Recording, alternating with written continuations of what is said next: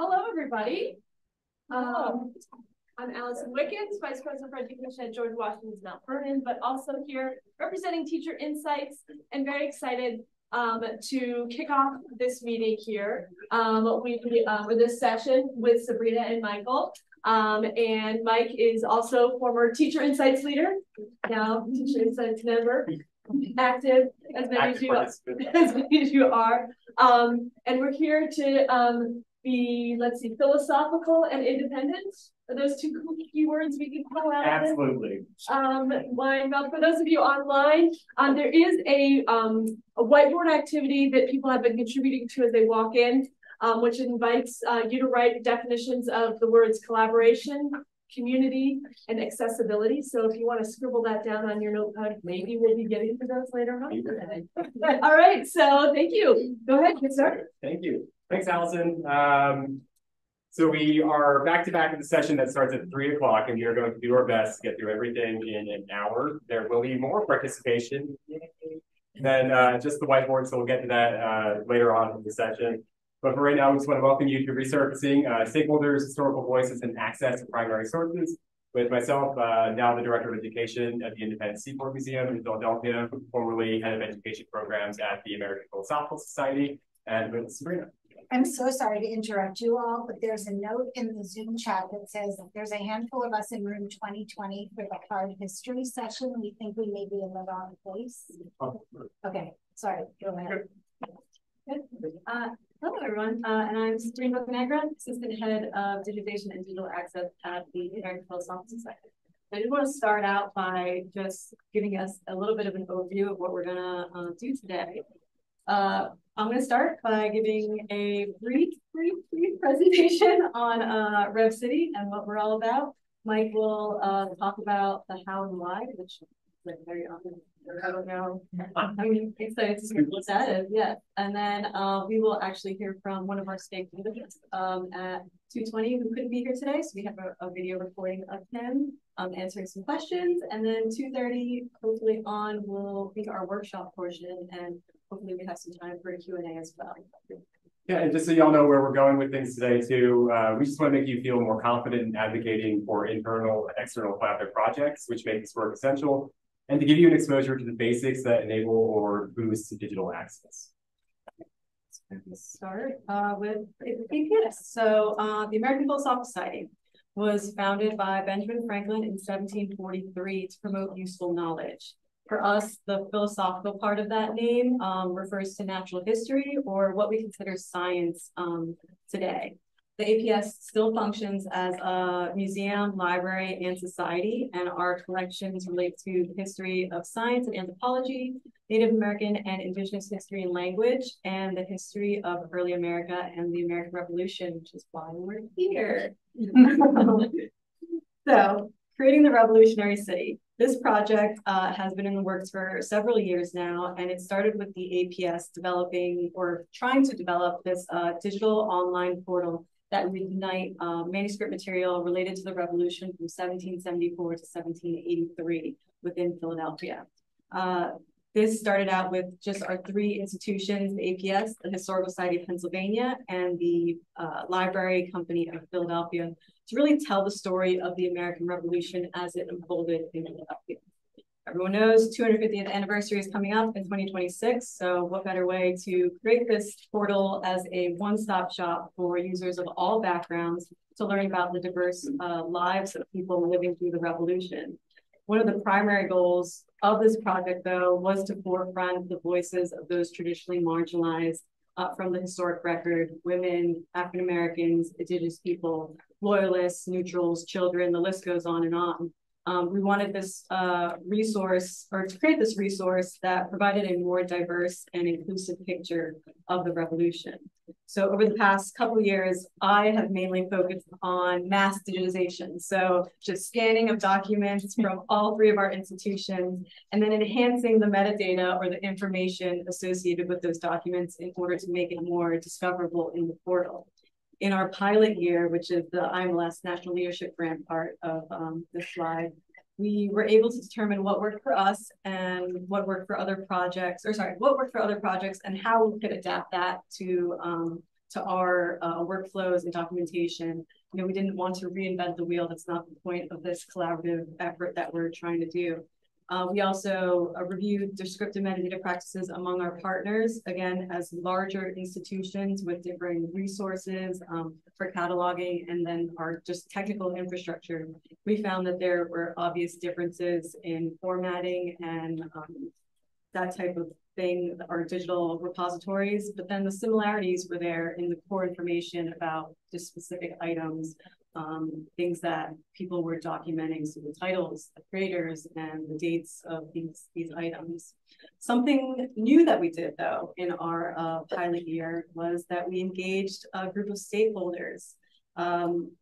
These 16 stakeholders were our team for 1 year, and they consisted of educators, public historians, digital humanists, community members, and the like, who had this proven track of connection to diverse audiences. So over the course of a year, they were asked to advise on selection of diverse materials related to Philadelphia and the Revolution, how metadata might be meaningfully enhanced, and then the design of the portal itself that would hold all of these collections and which would eventually highlight these stories that you see here of these marginalized Philadelphians and be accessible to a broad audience. So engaging this diverse team of stakeholders and incorporating their feedback at every step of the way, and I mean every step from out of the box platform to what we have now. And it was really essential, especially in the work of recovering, or at least trying to figure out what these hidden voices looked like, and then understanding the needs of all types of users. Throughout this process, we realized, Mike and I and our team, that we were not only trying to highlight the voices of the underrepresented or marginalized communities in the revolution, but also the voices of our audience. The stakeholder group had a say in every single aspect of the creation of the portal, like I said earlier. And it was really special and eye-opening to us as the technical team or the education team when building out this portal. As the tech kind of part of this team, we like to think that we create these digital projects for our audience and we have what they want in mind, but do we rarely engage or ask them what they really want until the end of the project or so we think it's complete. So a year of asking questions and having discussions and explaining all these processes, technical or not, was helpful for all involved, especially when it came to building an actual functional, useful website. And I just wanted to share what I said about out of the box. This is what the digital Rev City looked like right from the start. And we showed our stakeholders, and they're like, "So, are we going to get a user login?" I was like, "No, don't mind that. Let's not part of this." And then so we started with this out of the box product, and then all the feedback and continued over and over again. We got to something that, as an entire team, we would be proud of. And I think that's where this collaborative project really benefited from. So this is what it looks like now. We will get to actually visiting the website later in the workshop portion. Mike? Thank you. So Sabrina covered a lot of the what, and truly, when I say the what, I do not mean to diminish any sense of this. Metadata, building a website, is the hardcore, serious work of this, and do not for a second think that asking people questions about these things is easy peasy and that you can incorporate it all. It's hard work. It takes a lot of time, and let alone the patience to do metadata work is truly beyond my skill set as a communicator. So great. So part of what we wanted to do is have y'all define collaboration, community, and accessibility, because throughout this process, we learned that there are many different definitions of these three key essential terms in doing this work. And if you, your partner organizations, your stakeholders, your end users all have different definitions of this, chaos reigns. Try to get on the same page as everybody and build these definitions in. If you are the lead organization, you can come to the table with these definitions and then workshop them, but you have to have the opportunity to discuss what these three things mean, or else you'll be in a massive headache throughout the whole process. So even today, we have collaboration as an illustration, which is kind of beautiful. It has a nice starting point, moves through time, and then ends and continues on. I believe that's my interpretation of it, but could be more to that story, I think. There's also working together equally, coming together to achieve more, everyone designing and building a sandbox. And if you think about that, right, there's collaboration in terms of what the work is being done, who's coming together to achieve more, and everyone designing. Collaboration is also a multi-hyphenate thing in many senses. Are you doing collaboration amongst each other as a staff? Are you collaborating with your partner organizations? Are you collaborating with your stakeholders? What's the definition for each one of those? And really think about that in a core sense, because then you'll be able to define the metrics of success for what that means. Sometimes it's not collaboration, even though we do love that word. Sometimes it is just co-working, and that's okay. When you have multiple organizations with all these archives, somebody needs to step up to the plate and lead something, and you are the one that can provide that definition of co-work or collaboration. For community, this often nebulous term that we do like throwing around needs to have a definition. I think most of us in this room know that community needs to be defined. It can't just be, we're serving the community. Like the community in Philadelphia is vastly different than the community in Virginia. Thinking about these differences and defining community is a massively important thing. Let alone do you want community built among your staff, among the partner organizations, among your stakeholders, and then your end users. Define each part of the process, define as you move forward, because again, you will know your metrics of success. Accessibility, I throw on there because this was one of the fun eye-openers for me, where in conversations with Sabrina and some of the archivists and the digital humanists on the project, they defined accessibility as just putting it on the website. That is accessible. And to a degree, right, that is access. From education, I define accessibility in cognitive, emotional, physical kind of terms, instead of just putting it on the website and providing access. Both are valid in many different ways, but if you start having these conversations and we're talking over each other about accessibility, define, and share all these things, because every single step of the way can be a point of confusion or tension, if not even. Another part of the why is really thinking about why a project like this or an approach like this matters. There's the part of the why that is for the organization leading the effort. You're in Leslie's session, you have a lot of these kind of cynical or these selfish aims in a lot of different ways, right? So thinking about what that why is as an organization or your why in this approach will help you find the stakeholders, talk to internal people, get the buy-in from higher ups about these types of projects. For you in this room, I won't even broach that topic. Each one of you will have a different why, and that is important to acknowledge. You need to know what that is before you do types of collaborative work like this and pull in stakeholders. Because if you can't tell every single person your why, it's redundant, but why are they there then? And really thinking about that. For the stakeholders, this will also vary by audience, but finding that out through processes that you build in along the way. We had them write reflective essays, and a lot of them were really helpful for us in finding out what those whys were after the fact. I don't think we really asked why they wanted to be involved from the get-go. We just sought people out that we knew would work with us on this project. But one of the folks replied, moreover, as an archivist who's periodically involved in building project websites, I learned a lot about the needs and preferences of a wide audience of people. And they go on to describe why this project matters. Find opportunities, find the why. If it's a simple reflective essay, that's great. If it's something they do as part of an application, even better. But really find that opportunity and build that into your process. And then for the audiences, you find out along the way that each audience also has a separate why, but make sure you find out that why.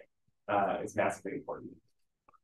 Then of course, the why should we all be doing this, the royal we, it's massively important, and I won't delay or kind of hammer this point in because I think it's a beautiful quote from another stakeholder. What I want is not what everyone wants. I think that's good enough of a summary for why we should all be doing this and really seeing why this matters. Cool. Another really eye-opening moment in terms of why this project matters. We were talking about this letter in one of the stakeholder meetings by Julia Rush, who's the wife of Dr. Benjamin Rush in Philadelphia. Dr. Benjamin Rush was out doing important work and traveling around. Julia was stuck at home with children. She had a political spirit that was powerful in her own right. She would often write other ways to gain perspective or input and feedback on things. So we started with that letter, and we had the stakeholders draft up the metadata for that letter alone. One letter to another woman from one woman who are talking about childcare politics. What it's like being the wife of somebody who's traveling around doing this essential work. So if you think about it, right, you can start with a search term like people, you can enhance it to women, and then just based on that information alone, what are other search terms or metadata that you would pull from that brief description of that letter of Julia Rush's? Children. Children. Mother. Mother. Friendship. Political observer. What was that? Political observer. Okay, great. So right there is 4. And if you don't take the time to have that conversation in the beginning of these processes, imagine all of the metadata that could be lost. Fairly lost. So by having these slow down moments with individual letters that were pretty representative of the questions that are being pulled into this portal, we can expand the metadata for that letter to be not only women, people as a theme, but children, mother, friendship, political circle. Now think about how much more easily people can find that term. If you're teaching a political science class, you can find this letter. If you're teaching women's history, you can find this letter. You can talk about childhood, motherhood, friendship. It's much easier to find these things if you take the time to enhance the metadata. All right, the how is another annoying one because this will vary drastically by organization. But the main part here is if you as an organizational leader or manager, you think about what you need to be successful. This is, again, very painful, I know, every step of the way. What do you need to pull something like this off? You need a grant. What do you need to get the grant? You get the grant. What do you need to make the grant successful? And now you're implementing the grant. What do you need to end the grant? What did you promise? What did you promise? Revisit that once. You finished the grant. How do you continue the life cycle? What's the life cycle after that grant? If you take the time to pause as a staff, discuss those what's, everybody knows what they have to do, how they have to do it, who they have to work with to do those processes. And it's a simple checklist, essentially, right? It's a bit more simple or simplistic than writing out objectives, clear and kind of cut. But if you do your what's in the beginning, you're able to really figure these things out along the way. This is the painful part of as soon as you end one phase, start looking at this once again. And then you have to think about how you build a community for stakeholders and other collaborating organizations. And I separate those out because we need to think about them separately. The way that you build community for your partnering organizations is different than the way that you build community for your stakeholders. And you need to think about these things differently because odds are you'll have a different definition for what community means for those groups.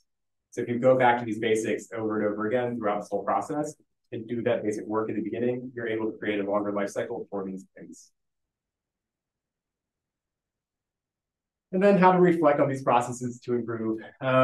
What's the weird joke? How many educators does it take to screw in a light bulb? One, and then you need a whole team to reflect on it later. And really thinking about how you reflect on the process the entire time. Over time, you'll be reflecting, because again, you have different what's, you have different checkpoints, you have different phases. How do you reflect on each? How do you make sure you have your checkpoints at each moment in time? For our stakeholders, the reflection looks different and it might be really foreign to them. Getting some of the scholars to write a one-page reflective essay is not possible. We were happy to read two-page reflective essays by them, but it was wild to see that they thought they had to write more. And that's a good thing. You get more of that data from them, you get more of that information from them.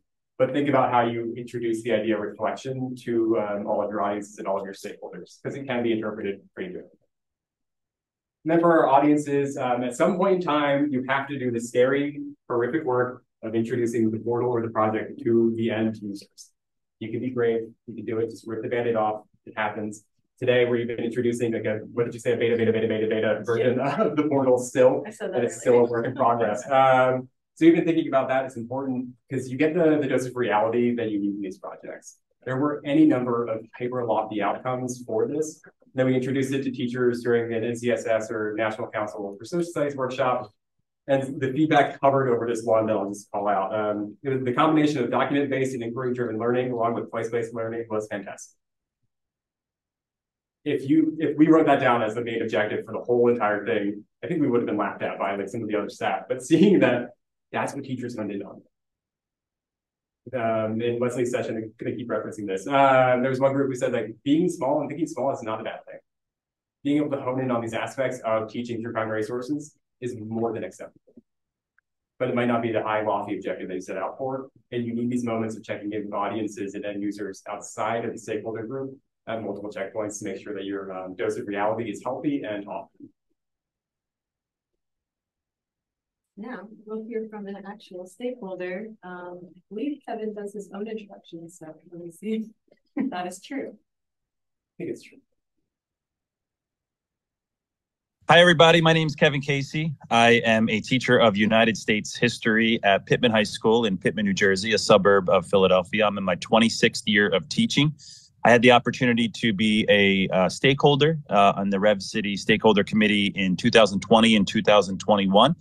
And I had a chance to work with the group in the summer of 2022 as a digital humanities fellow as well. So happy to be here with you guys today. Great. We're happy to see you on video. You were not able to be with us in person, but welcome. So I'm just going to ask a few questions about your overall experience being a stakeholder, and we'll start with the first one. As an engaged teacher, describe your overall experience with the APS, the American Philosophical Society. Sure. So my first experience was with Mike in the education department, and I had a chance to bring my AP students over to the APS for a workshop that was just above and beyond what I thought it was going to be.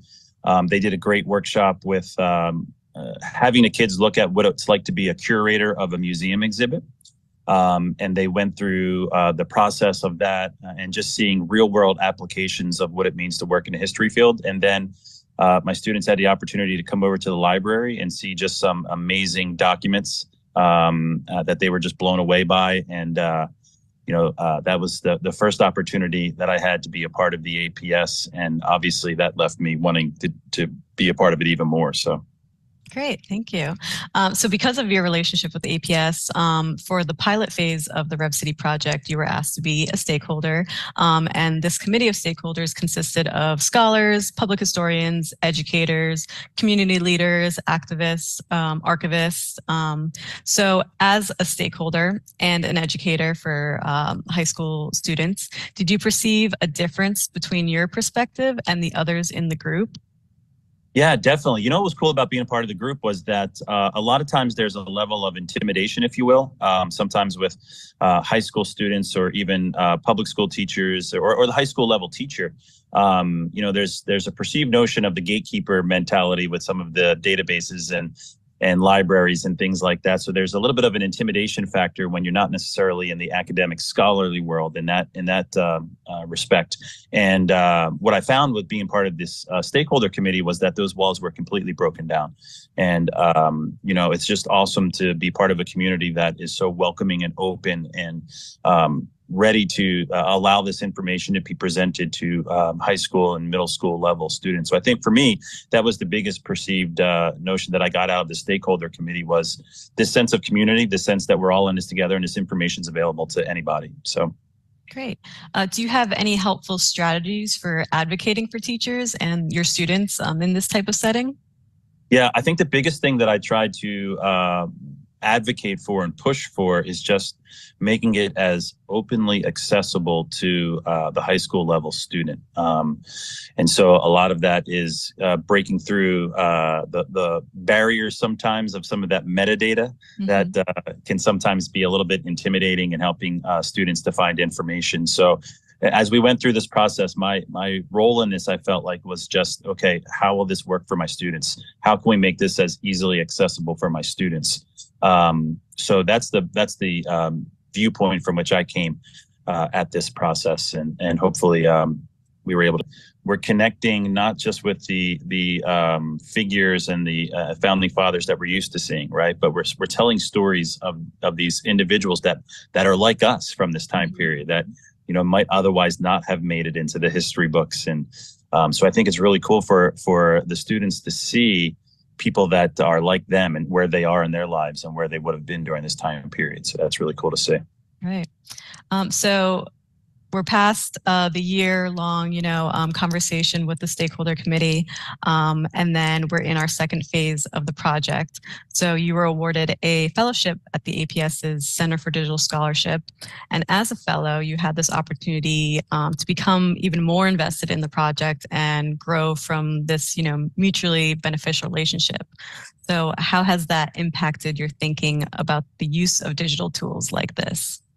Yeah. So again, I think I approached that digital humanities fellow from the standpoint of what would it look like in a classroom setting? How can we make this? So one of the things that I tried to do is put together a little sort of e-learning introduction video that on the surface to maybe an academic or a scholar would be like, more childish, if you will. But I think that's the sort of hook that a middle school age kid, that a high school age kid needs to get into this database to find it approachable, right?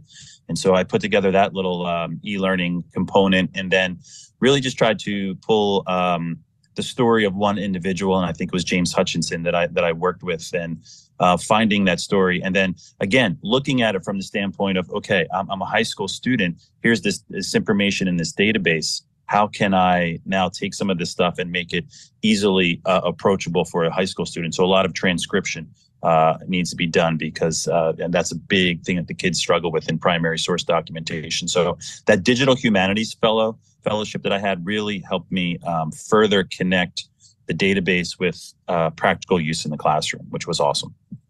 That's great. So you have this fellowship. Now you are talking with us virtually as a consultant and as the master teacher, really, of the project. So how much work, time, effort did it really take to move into this level of advocating for the project and, you know, reaching this level of mastery? I think when we're talking about the amount of work, when you're finding something that you love doing and you're passionate about doing, it doesn't always feel like work, right? So when you're really getting into this database, you know, it's like a treasure hunt. Once you find this one piece of information that is really fascinating, it sort of just spurs you on to the other. And now the job that I have as a teacher is to transfer that level of passion and treasure hunt sort of experience to my students and get them excited about it, right? Get them excited about seeing history in a real world setting. These aren't just words on a page. This is an actual document from somebody who lived through this, who went through this, right? And so it's making that connection that I think is what's most important as a teacher, and you know, sort of what I hope I'm able to do through my experience with bringing this into the classroom. Right. So those are the benefits. Any takeaways from that as well? I mean, there's always some level of frustration from the student standpoint when they're working with primary source documents. So they look at a document with 18th century writing, and it's like there's a immediate glaze, and they sort of shut down. And cursive writing, right? These kids have almost no concept now of what cursive writing is. So there's that you've got to sort of push them. And I found that's a big takeaway, is because once you do push them and they see practical use of the primary source and what they can get out of it, that's when that aha moment happens. So the big takeaway for me from this with the students is just getting them comfortable with the actual primary source document itself. Got it. Just some final questions. I didn't want to word it like this, but, you know, was this overall experience worth it for you? Oh, as a stakeholder, fellow, you know, our consultant that we come back to over and over again. Absolutely worth it, right? And it's worth it from the standpoint of, as a teacher, when you're immersed in that environment with all of you over at the APS, and you're seeing these documents firsthand, it's like it's lighting a flame in me. It's lighting that passion in me, that fuel in me to get excited about this. And so when I'm passionate and fueled, right, again, it's going to transfer over to the students. So, you know, I'm constantly looking for ways to learn. I'm constantly looking for ways to better myself as a teacher, because that's only going to aid my students. And so this experience was 100% worth it. And the Digital Humanities Fellow was one of the most valuable experiences that I've had as a professional educator. So I definitely thought it was worth it. Great. And any last thoughts about the stakeholder experience? Like you said at the beginning, like you're part of this larger committee of stakeholders. Any pros or cons or anything you want to say to our audience who is mostly at this conference, museum educators, teachers like you? Yeah. Well, I think the biggest pro that I could talk about is the fact that it was just awesome to see people from different walks of life within the history world coming together and having this mutual respect for each other and this admiration for each other and sharing of knowledge and ideas, right? And so for me, it was valuable to see you know, some of the scholarly academics, the museum historians, and what they offer and bring to the table, and seeing, you know what, I can probably bring some of that into my classroom as well. You know, this idea of curation of items and things, and, you know, bring that in almost as an activity for the students in the classroom. So I think it was those multiple perspectives for me from people on different walks of life within the history field that was most valuable. Awesome. Well, thank you so much for joining us, Kevin. And Kevin is truly the coolest teacher. No offense to anybody who has cool teachers in their network. He's like an announcer for University of Pennsylvania soccer team, the Union soccer team affiliate. He's just cool. And he's been with the APS for so long. And we have plenty of time to talk about Kevin and his perspective once we get through the workshop portion today. So as I hand these out, you'll notice there are 4 sections: who is at the table, gathering perceptions, resurfacing, and revisiting.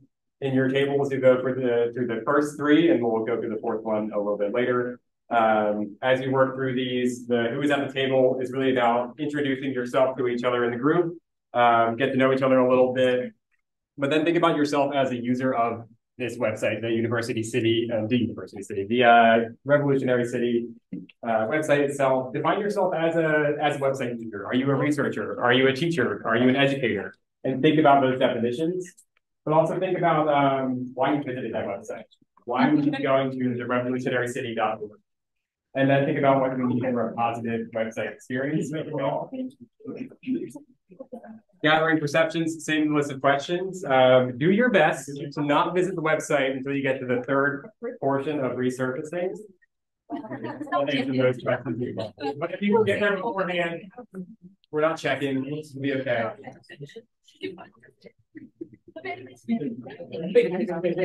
So go through those first 3, and remember to just visit the website at the 3rd heading. Oh, sorry. Got about 5 minutes on that, and then we'll do some sharing out.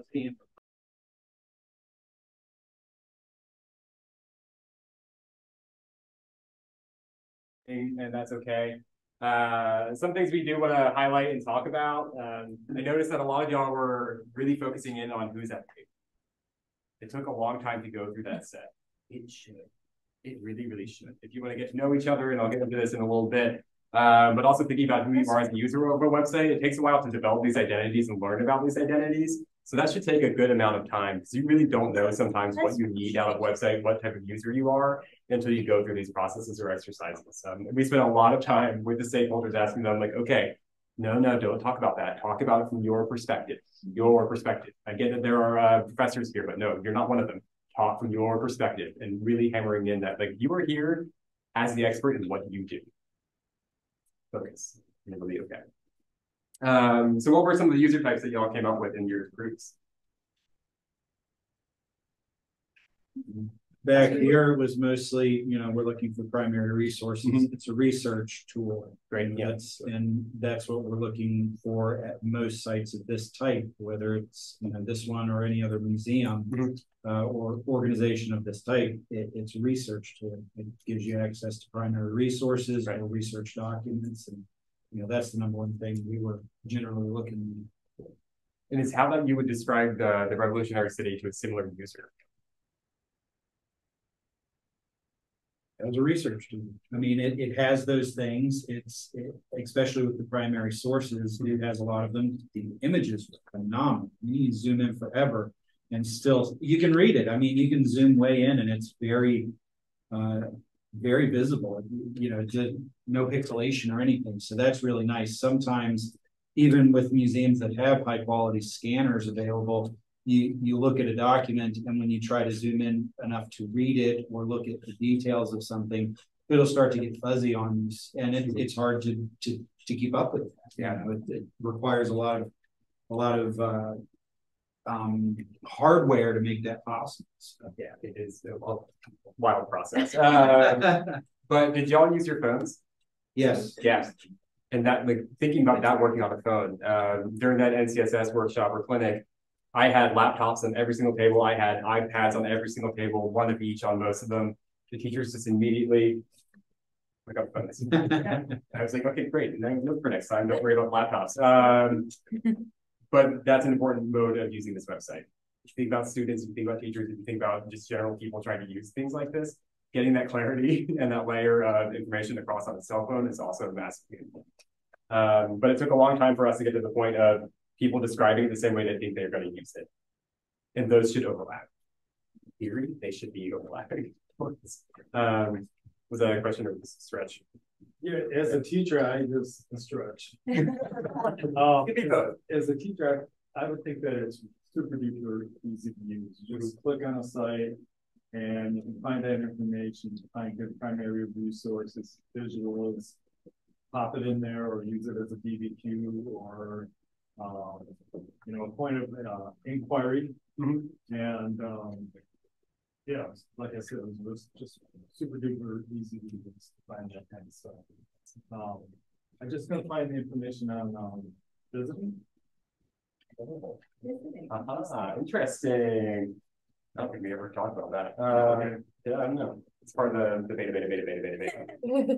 We would, I'd use it in two ways. First, I'd be the researcher. And second, is there a way to, I didn't get to that. Is there a way to link to specific documents to Yes. share out that document?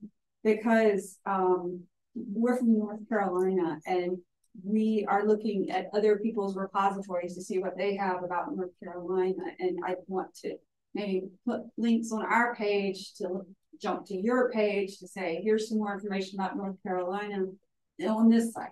Right, and do that.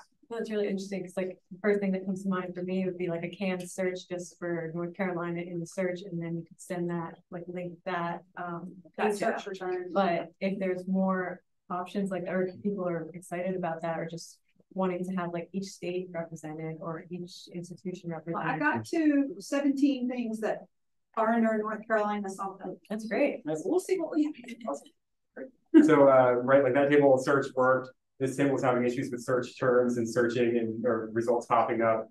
But the other thing that this table was talking about is if you look at so we joke that we're in beta, which is dropping a couple of betas from the description. But this is the fourth iteration of my card that we've gone through.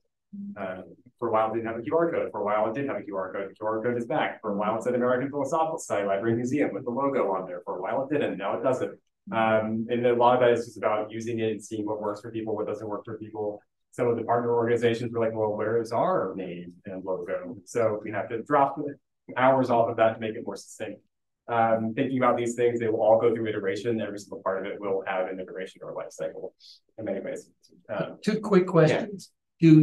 Does the APS own Draker's original diary? This was Draker's diary? Henry Drinker?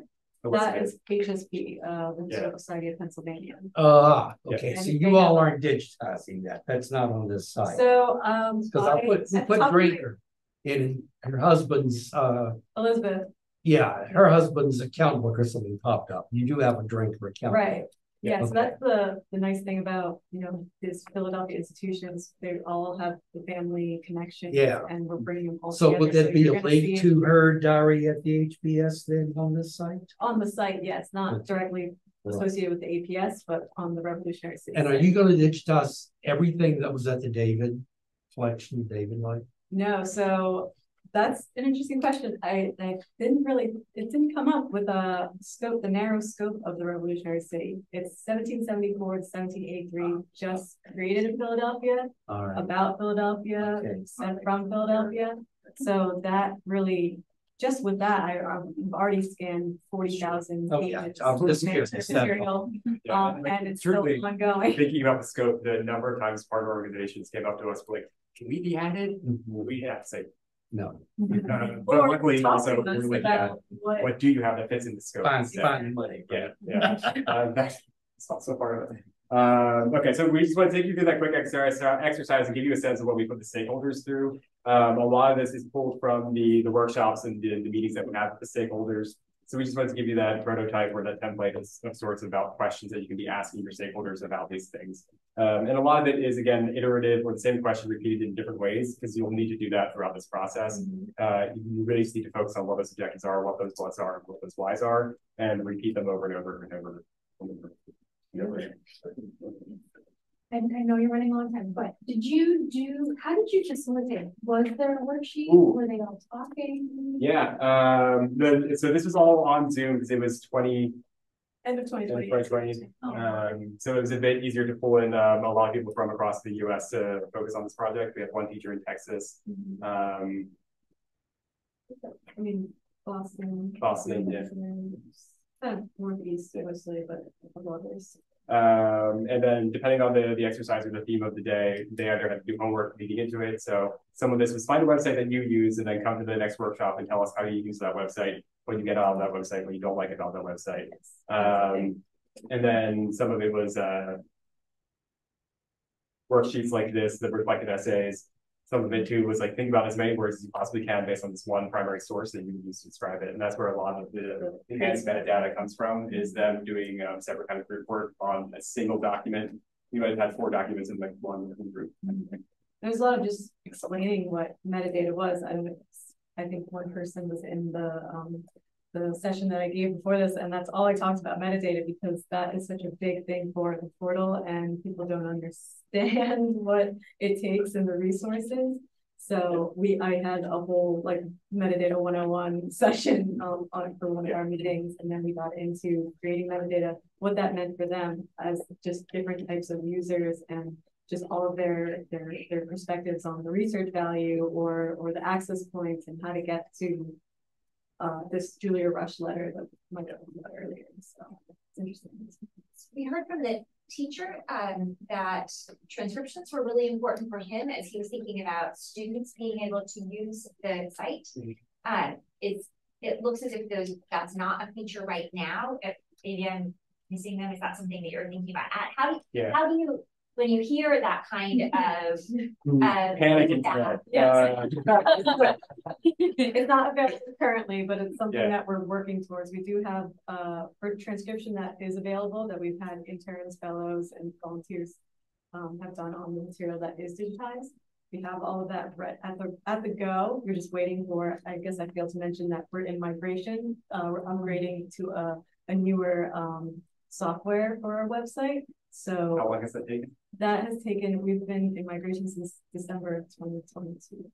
And it's just, I think we'll be launching in a couple of weeks. So the site that you're seeing right now with all its weird functionality and errors will hopefully be remediated in a couple of weeks with our new site that will look very similar, but have some upgrades. Yeah. And for the transcription too, something that Kevin and I landed on was, if you clicked on it, there are no primary data source sets right now. Partially my fault for leaving, partially fault of other time delays. But any of those that are chosen for classroom usage will have a transcription directly paired with those documents. So if it has an educational use attached to it, it will not appear on that website without a transcription. And so it's a good way of like narrowing it down too, so that you know like what teachers want, and then you can actually focus on what's being used or what we're pushing out to students. And then currently we have our digital project specialists at the EPS working on figuring out, looking at different softwares that will be able to read 18th century handwriting and turn them into transcription. That is the next level of not even just crowdsourcing, which is on the horizon, but using AI basically to do a lot of that work, because it would help with. Is there a contextual introduction to each discrete object or collection that you're digitizing? So not for the collection as a whole, which we are working on, but for each item, there should be at least a little description, of what it contains, or the title will describe exactly what it is. That's even better than.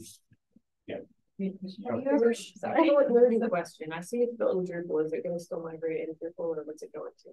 Yeah, no, it's so Drupal is the front end. We're using Islandora, so we are going from Islandora 7 to Islandora 8 right now, which is interesting.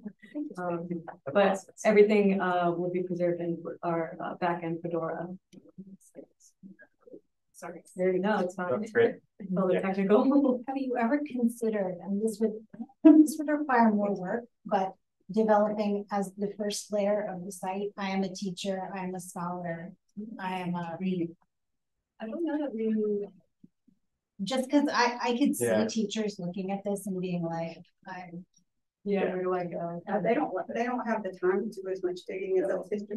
And that was to start with that. yes. I think that's like where we landed on. For a while we were debating the login kind of thing about that. If you just have your login, you know exactly what you're looking for, you can save this stuff. But then because of the unique links that books and things will generate, but I would never send a teacher the revolutionarycity.org. I would send the primary source itself, or the data set that's being worked on in the video that Kevin talked about. So really utilizing those unique links instead of the website as the landing page. So or the landing page, just like the resources or education resources, everything would be under there. Right. And sorry to use this, I know you're creating the sets. Is there also, are they tagged in such a way that someone can go in and sort by that? Like, what show me all the notifications? That will be a feature eventually. Yeah, this is all future. Yeah, Yeah. no, it's excellent. Yeah, That's exactly what we want out of the website or when's land on that page. Did you have like going back and forth between like teachers and students and if some of us in the room are archivists or museum workers who are more familiar with like kind of going to a database like this, have you seen any like specific insights from teachers or students that aren't familiar with that, and have they noted anything particularly interesting to you? Maybe it was because Kevin was so familiar with us and like hopped on the metadata train. Which, by the way, if you're not on the metadata train, fully get on board.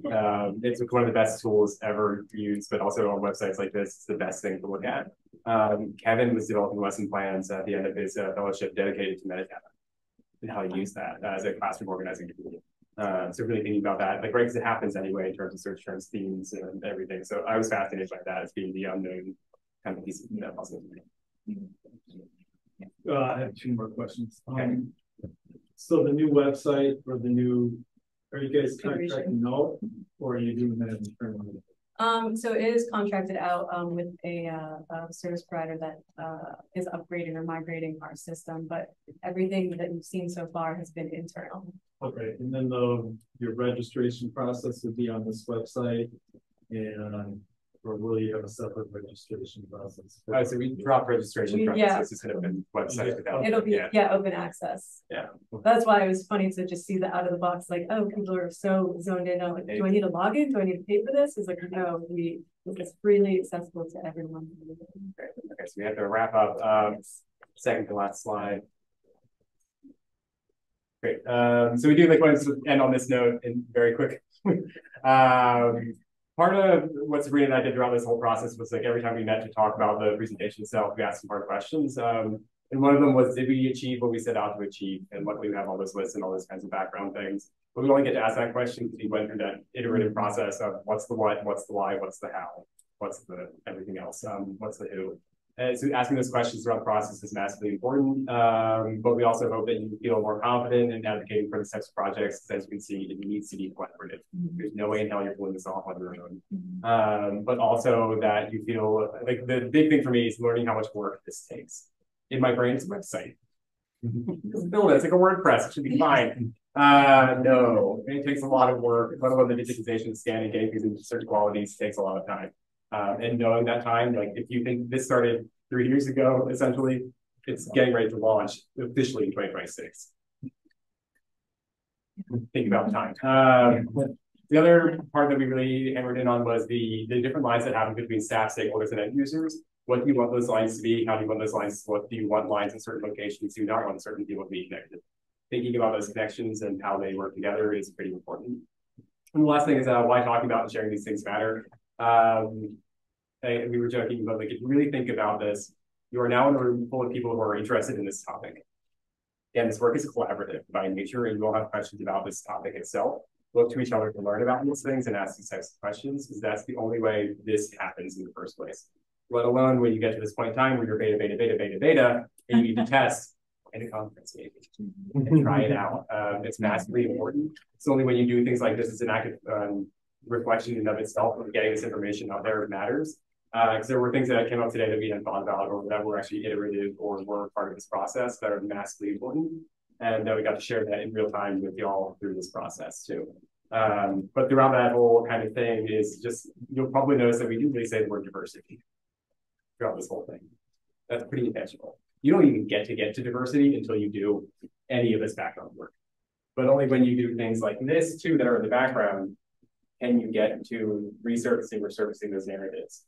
Diversity is specificity, and you need that metadata to pull that out and resurface that information. You need the collections. And you need the collections. We have 3 institutions right now. That's it. Yeah. We're large institutions, but there's not gonna, I keep telling everyone, they want us to find these stories, they want us to recover these voices, but sometimes they're not there. We need more information, we need more material from different places. Since Sabrina and I have cards, and normally the last slide has that information on there, but we did Q&A kind of, and it's 3 o'clock and we need to wrap up so the next presenters get to go. Thank you, everybody. But we'll be